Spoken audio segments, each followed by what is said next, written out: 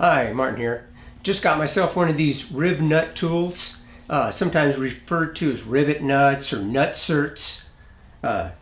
This particular tool came with a great selection, pretty much 10 of everything except for the 1/2 inch where you get 5. I'll put a link in the description down below where you can get this exact same tool we're going to use today. And then it comes with all the dies for all of this variety of sizes, and it's both metric and SAE. And the reason I got this, I'm working on my 04 Jeep Grand Cherokee, and I'm doing what's called a wire tuck, and that's making some of the wiring disappear. And where I'm doing this is underneath the hood, and what I'm doing is taking the power distribution block where it's got all those main fuses, relocating this to underneath the back seat. Now, the reason I gotta get this tool is there's an amplifier underneath the back seat, factory installed. So I'm going to move that to another location, and to remount that amplifier, this tool is going to come in really handy. So why don't we get started? Alright, for today we're going to use the M6. You get 2 parts here. First thing we want to do is spin this collar off.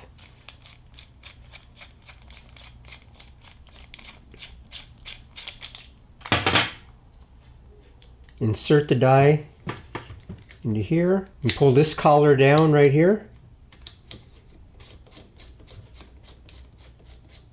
Just like that. Let that out. Now reinsert this collar.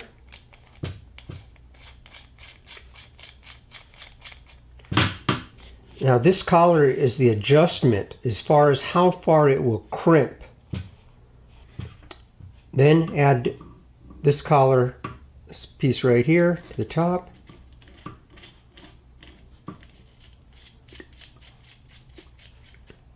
Just like that. Everything's finger tight. It'll work just fine. Now to install the nutsert, take the handles, open them fully.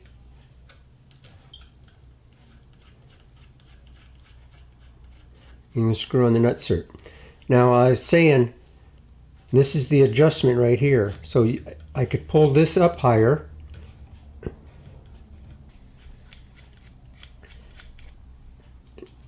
That allows these handles to open up further. And you're going to get more of a crimp on the nut itself. So the further you screw that in, the handles won't open up as far. And you can actually see this on the small little gauge right there. It's at about 5 millimeters right there. What that exactly means, I don't know. I don't know if you set it for the millimeter that you're working with. Now to remove the die and change it out to a different size. Remove this top piece first. Then this collar.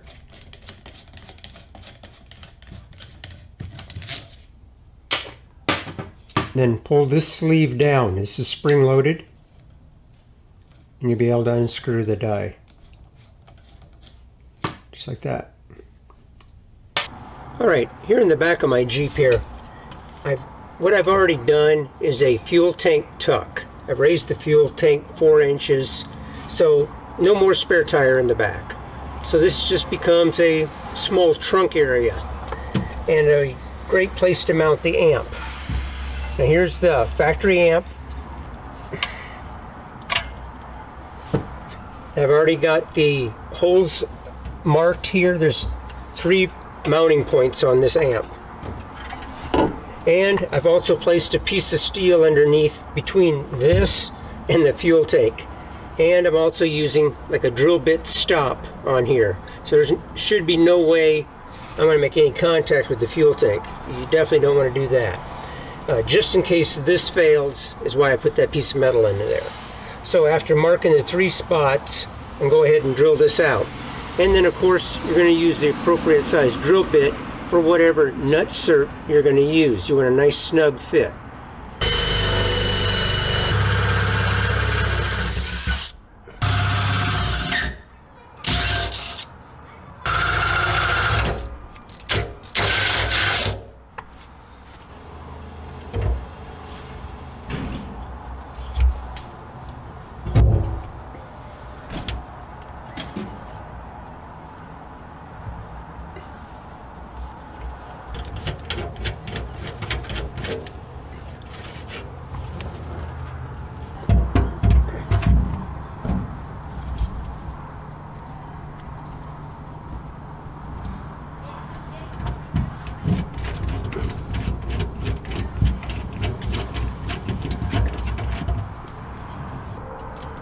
install the Nutsert nut.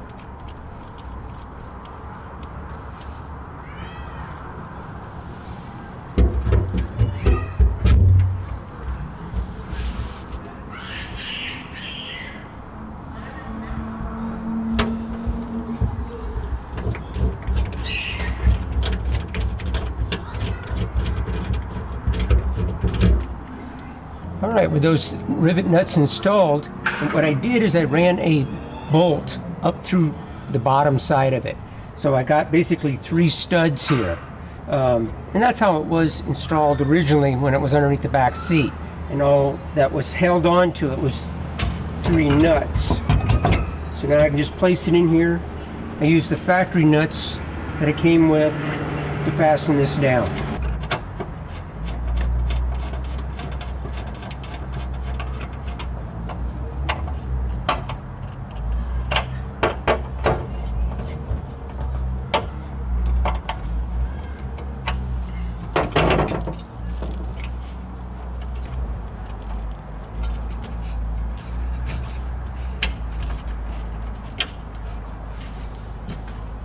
There we have it. Alright, I want to show you real quick what it looks like as you crimp one of these into place. I went ahead and took this piece of sheet metal here and drilled the proper size hole into it. And this is somewhat similar to what happens when you do, let's say, a regular pop rivet.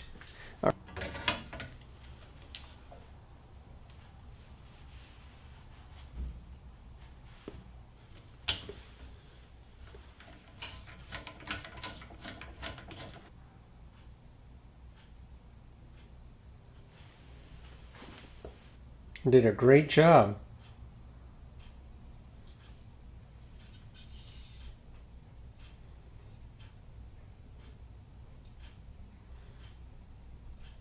There you have it.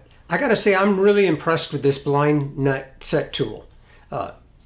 When you do this part of it, you know, the actual movement, it is absolutely effortless. I mean, it just does it like butter.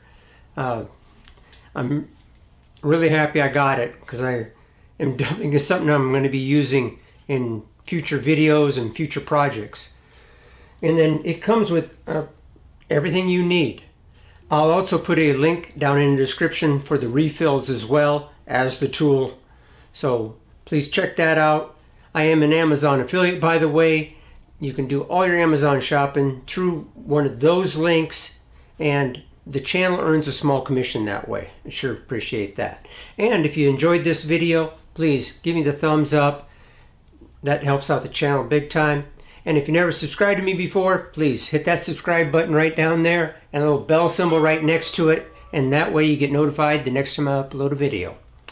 Alright, thanks again, and we will see you on the next one.